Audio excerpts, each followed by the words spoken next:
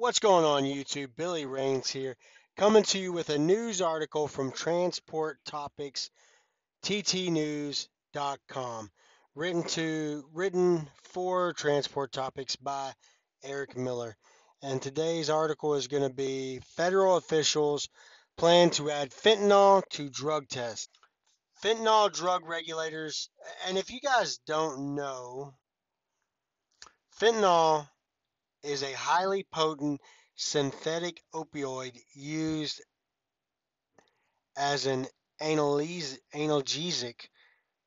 Together with other drugs, fentanyl is used for anesthesia and can sometimes be combined with heroin, cocaine, methamphetamine. So that is what fentanyl is.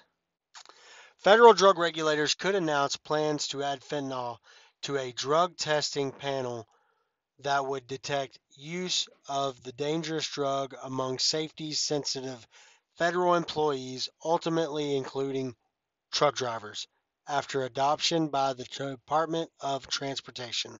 The intent to test for the deadly drug has been in planning stages since 2018, but is awaiting approval of a final rule by the U.S. Department of Health and Human Services, or HHS as it's going to be used later in this article, authorizing oral fluid testing and proposed revisions to allow timely changes to drug testing panels.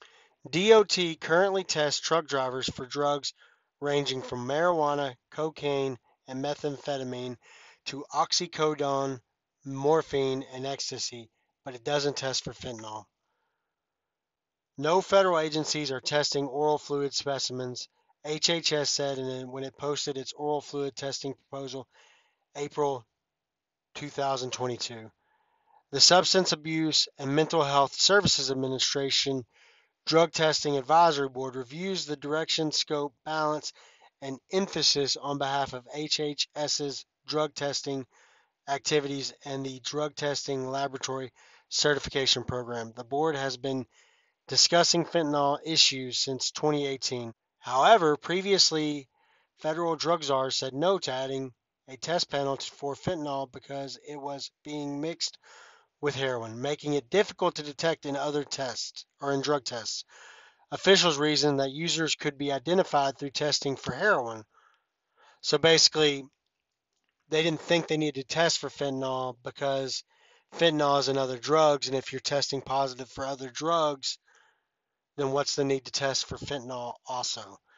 As far back as December 2019, Ron Flegel, chairman of the Drug Testing Advisory Board, said that the group had forwarded a recommendation to then HHS Secretary Alex Azar that the agency add fentanyl to the list of drugs federal and safety sensitive workers such as truck drivers may be tested for.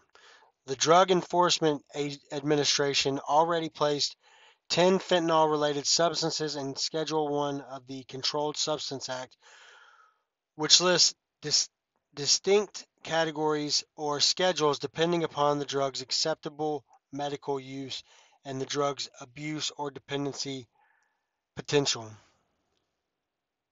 Illegal fentanyl use is growing rapidly, according to the DEA.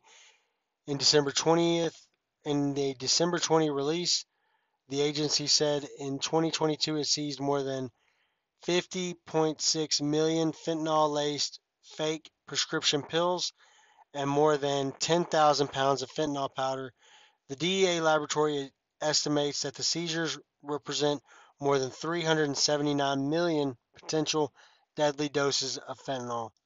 DEA's top operational priority is to defeat the two Mexican drug cartels that are primarily responsible for the fentanyl that is killing Americans today. Basically, fentanyl's bad. You shouldn't be doing fentanyl. They're going to start testing for it. Hopefully you're not doing fentanyl because fentanyl can kill you, okay? Fentanyl's not good. Fentanyl's bad. Fentanyl's real bad. So don't do fentanyl. Don't do drugs. Do the best you can, drivers. I'll catch you guys in the next one. Peace.